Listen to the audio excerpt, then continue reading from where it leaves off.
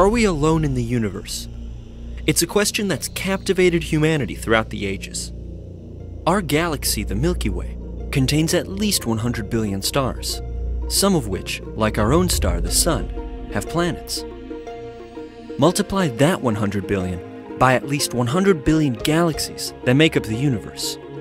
Is Earth the only planet currently populated with advanced forms of life? Did advanced life forms exist in the past? How did life originate on Earth? A potato-sized meteorite found in 1984 in Antarctica, named ALH 84001, may have answers. Scientists decided that the meteorite came from Mars because it matched the red planet's chemical composition. Most likely, it was a remnant of some ancient Martian explosion that Earth's gravitational pull sucked out of space. The American Chemical Society 2010 Priestley medalist Richard N. Zare was on the scientific team that helped reignite a centuries-old debate over the existence of life on Mars. Inside the 4.5 billion-year-old meteorite, they detected possible fossilized remains of a bacteria-like life form. The rock was a meteorite that fell in Antarctica and was identified to have come from Mars based on various isotopic signatures. You can't be certain, but because we had sent the Viking lander to Mars in the 70s, we had some idea what Mars looked like, and that allowed us to say this rock came likely from Mars. It is rare indeed for scientific research to affect the everyday lives of millions of people in this way. To fascinate, to enchant, to captivate. The research by this ACS Priestley medalist and his colleagues was science, and it was magical, for inside a sliver of that meteorite, the scientists detected what could be evidence for extraterrestrial life. We speculated the possibility that they were the remnants of some primitive life that had been on Mars. We were able, again, with isotopes to date this to about 3.6 billion years ago, and that led to a speculation that maybe we were looking at a very primitive life that had existed on Mars long ago when it cooled off. The conclusions had far-ranging implications. Are we alone in the universe? Maybe not. But Dr. Zare's research touched even deeper reaches of the human psyche. How did life start? What's the origin of life? We have good evidence that long ago the Earth was basically a molten mass and there was no life. And it cooled off, and then it got hit in the head with all types of bombardments of things that came in. It may well have brought in organic matter. Somewhere we went from non-life to life. Now, various people have other explanations for this, and I'm not trying to go towards the religious end, but I'm trying to give it a scientific sense, because we don't know the answer, and we're very interested in exploring this question. Did life come first from Mars and then to Earth? What a wild idea. We'd all be Martians if that were true. Does life start anywhere? Is life really a fluke? A really unlikely event that's happened? How did it happen? We're still questing after that. And I think that's a very important chemical question. One that I think excites everyone.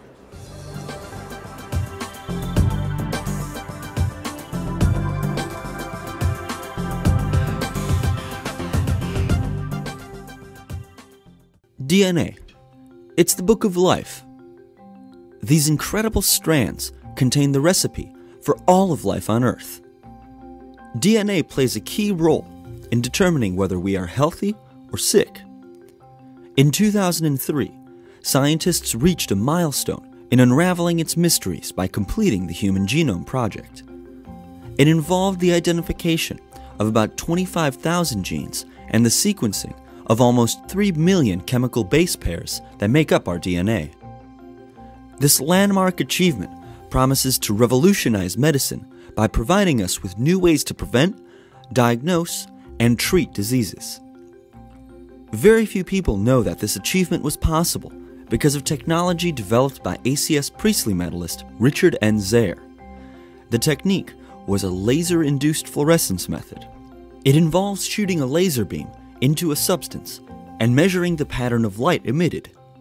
This helps scientists identify substances based on their chemical signature in much the same way that the whorls and curves in a person's fingerprints identify an individual.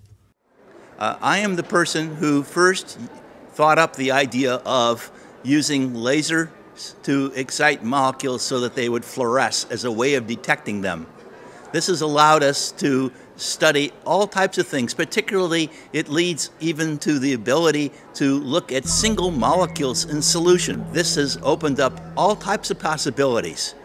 We're not the first to look at single molecules, but I think we are the first to look at single molecules in solution. This laser-induced fluorescence gives us a signal, a bright signal against a dark background. And that is so good that we're able to see individual molecules. Now that's a dream. When I was a graduate student, we prided ourselves that no one had seen a molecule, but we all believed in them. But that has changed, not only with various scanning, tunneling microscopy, but with the ability of the laser to excite fluorescence in molecules. Laser-induced fluorescence has many practical applications. You can use it to prospect for oil. Planes can fly over the ocean and look to find out where oil rises, and therefore has the possibility of discovering the oil under the ocean. That's just one example. Fluorescence measurements are used in so many different ways to understand nature of the atmosphere, which helps us to know something about the possibilities of climate change that are being produced. So you find it being used in many different contexts. It's now become very much a general technique.